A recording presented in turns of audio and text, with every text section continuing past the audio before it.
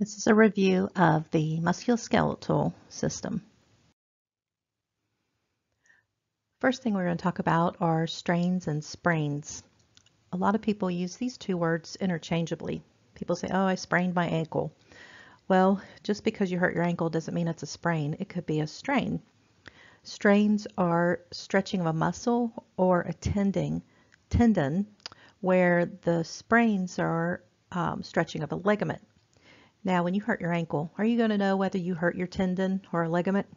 No, probably not, which is why we just typically say, I sprained my ankle. Because regardless of whether you strained it or sprained it, the treatment is going to be the same. We use the acronym RICE, which is for rest, ice, compress, and elevate. So you want to put ice on your ankle, and it could be anywhere, but I'm using ankle as an example. You want to rest, you want to put a compression like an ACE bandage, and you want to elevate it. The purpose of the ice is to reduce swelling. Ice limits the blood flow, so that's what limits the fluid in that area, so you don't have the swelling. A lot of people say, well, alternate ice and heat. Well, you want to do ice for the first 48 hours because the point is you want to reduce the swelling. You don't want to start adding heat until after 48 hours because ice reduces the blood flow, which will reduce the swelling, whereas heat will increase the blood flow, but that encourages healing. So the first thing you want to do is to get rid of the swelling, and then after 48 hours you can start adding heat to bring that blood flow to the injury to help repair it. You can also use some anti-inflammatory medications, different things like ibuprofen or Aleve, naproxen, any of those NSAIDs. Also, Voltaren gel is an anti-inflammatory gel that can be applied topically. If you're having muscle spasms, muscle relaxants can be used, like methocarbamol, which is Robaxin, Soma, or Baclofen. We're going to move on to fractures. There's different types of fractures. A fracture is a break in the bone.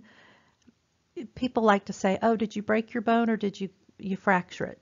Well, that's a silly question because it's the same thing. People tend to use the words interchangeably. So don't let anyone try to tell you a fracture or a break are two different things. They're not. There's different types of fractures. You have complete, incomplete, open, closed, a pathologic, fatigue, or stress fracture, or compression. Here's some pictures of what they each look like. You can see the, I can't see the picture very good, the communicated with the multiple, that is going to require surgery. When you have like separate pieces of bone, you're going to need surgery for that. Also, the displaced, you can see that that is, they're not lined up. That may or may not need surgery. Sometimes it can be, it's called a reduction when you actually put the bones back into place. That can be done without surgery, but a lot of times it does require surgery. There's spiral fracture is like a twisting injury. The green stick injury fracture, that's typically with children under the age of 10 because their bones are a little bit more soft, so they tend to just break partially. Like when you try to break off a branch on a tree, and if you can't break it all the way through, that's a very good example. Actually, that's how it got its name as green stick. Whereas adults, their bones are harder, so that it would be a complete break. Here's an example of hip fracture, and there's different places where a hip can be fractured. This is very common with elderly, falling out of bed, breaking their hip. A lot of times it is also associated with osteoporosis. The immobilization device. This one is one that's typical for a wrist and a forearm. There's your typical fiberglass cast that we all know and love. Traction. This is an example of traction. Now, why would we do traction? Um, Typically, this is done when there is a displacement of the bone. So the traction will actually hold it in place. Once you've like put that bone back in place, it'll hold it in place. Nowadays, this is used more often pre-surgery. So if you get the bone back in place, you'll apply traction until you can get the patient in for surgery to have a fixation device. Biggest thing that you need to know as a nurse is one, make sure that the weight bag is not touching the floor, and the other thing is don't take the patient out of traction. If they need to, for some reason, want to get out of traction, you do not do it. That is the physician only. Here's an external fixation device. Isn't that lovely? All holding the bone together externally, so you get to look at all the screws through your skin. A lot of people have an internal fixation device. The open reduction and internal fixation, ORIF. You'll hear that term a lot, ORIF, or open reduction internal. Those sometimes when they put those internal fixations in place, sometimes they need to go back in later and remove them. Sometimes they do not, unless there's a problem. My sister has one in her wrist and she's had it for years, and now all of a sudden I guess one of the screws is starting to work loose and you can feel it under the skin, so she really needs to go in and have it removed. Some complications with a fracture. It can be shock, fat embolism. That's a big one. That's typically with a long bone. Like we think of an embolism, we think of like a pulmonary embolism with air. Well, the same thing with air you can have with fat. When you break open a long bone, you could have a fat embolism. So you would definitely, if you have somebody with a long bone fracture, suddenly they're having problems breathing, that would definitely be a consideration, and that would be an emergency.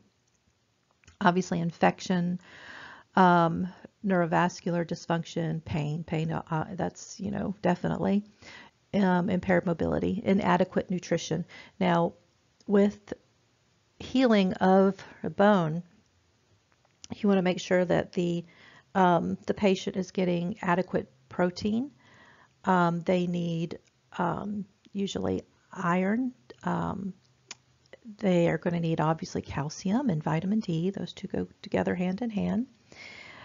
They want to avoid or minimize alcohol. They don't have to completely avoid alcohol, but it does, excessive alcohol will delay the healing. And cigarette smoke. Smoking is definitely interferes with healing, so they need to avoid smoking. All right, we're going to talk about osteoporosis. Osteoporosis is basically a bone demineralization with loss of calcium and phosphorus salts, leading to fragile bones. It basically makes the bone very spongy. It looks like a sponge because it's not all tight and dense anymore. It makes it very fragile, easy to break. This is typically, you have the osteoblasts, which are the cells that they create bone. They're the bone building cells. Then you have osteoclasts, which are basically the bone eating, because you're going to build up new bone and then old bone's going to basically be reabsorbed. So you've got the osteoblast and osteoclast. As we're younger, the osteoblast works faster than the osteoclast. So we're building bone faster than we're destroying it.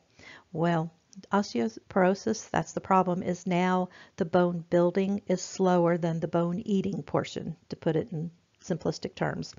So now they're losing more bone than they are building, and that's why it suddenly has that spongy appearance and it becomes very fragile. People usually don't know it until they actually have a fracture. This is typically what the spine looks like. Starts off at 40 and then how the spine changes at 60 and 70. This is called the Dowager's hump. This is basically because of the bone becoming less dense. Risk factors: cigarette smoking, early menopause, excessive alcohol, if there's a family history. Women tend to get it more. That's because of estrogen. increasing age, sedentary lifestyle, a thin, small frame, and typically white of European descent or Asians are more susceptible. Now you have an older woman that's post-menopause, smokes, drinks, doesn't exercise, and she's very, very small, very petite. She's a high risk of getting osteoporosis. So definitely, you would want to encourage people to quit smoking. Um, I think the next screen actually says what they can do. Let me see. Yeah, here it is. So you want to encourage exercise, especially weight bearing. Weight bearing exercise, it puts that stress on the bone and it causes the bone to constantly rebuild. So it actually enhances bone growth. So weight bearing exercise is huge. That is what's recommended to people that are, well, for anybody, but definitely people that are at risk for osteoporosis. Encourage a diet high in protein, calcium, vitamin C and D, and iron. When people have osteoporosis, they also can be put on medications, I always say it wrong, bisphosphonates. I always want to say biophosphonates, bisphosphonates, like Fosamax or Boniva. Typically, these are taken once a week. You can give larger doses that could be monthly. Most people I know take them once a week. When they take the medications, usually they take it in the morning. It's at least 30 minutes before they can eat, like eat breakfast. Usually we tell them to get up early and take it first thing in the morning and then wait 30 minutes before they eat breakfast. They do need to take it with a full glass of water and they have to sit upright for 30 minutes. You don't want this to get stuck in their esophagus. You want to make sure that it goes all the way down into their stomach. So they must sit upright.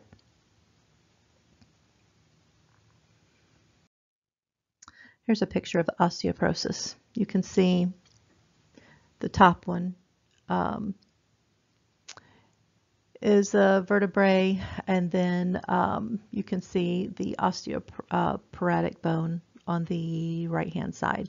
So you can definitely look how that's just not even, it's very, very spongy, not even spongy, that's just very, very fragile looking. All right, and gout. Gout is a type of arthritis. It's actually called gouty arthritis. It's basically urate crystals. They get in the joints, and they can get in other body tissues too, but you typically see it in people's like big toe or an ankle. You'll hear about people talk about their gouty toe. It's basically people that have abnormally increased amounts of uric acid in their body. They'll have swelling and inflammation in the joints. It's excruciatingly painful. These little hard, irregular shaped nodules are called tophi. People, when they have a gout flare-up, they'll have a low-grade fever, they're very malaise, and headache, and like I said, it is excruciatingly painful. They have difficulty walking, mobilizing.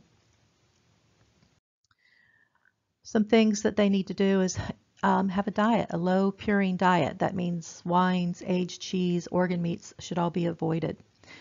They need to have a high fluid intake of 2,000 milliliters a day. Those just flush those purines out of their system. Weight reduction. If they're obese, they need to lose weight. They need to avoid alcohol. They should elevate the extremity when they are experiencing an attack and protect the joint from excessive movement or direct contact with sheets or blankets.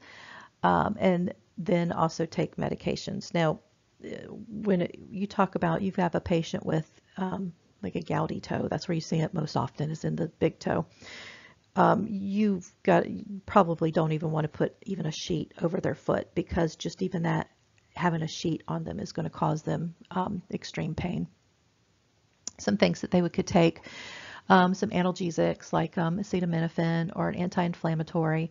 Also, there are urocosuric agents, which basically lower the uric acid levels by inhibiting the reabsorption of uric acid. That causes them to basically excrete the uric acid out of their body. Allopurinol is one that we see quite often. So that's it for musculoskeletal. Any questions? Reach out to me, please.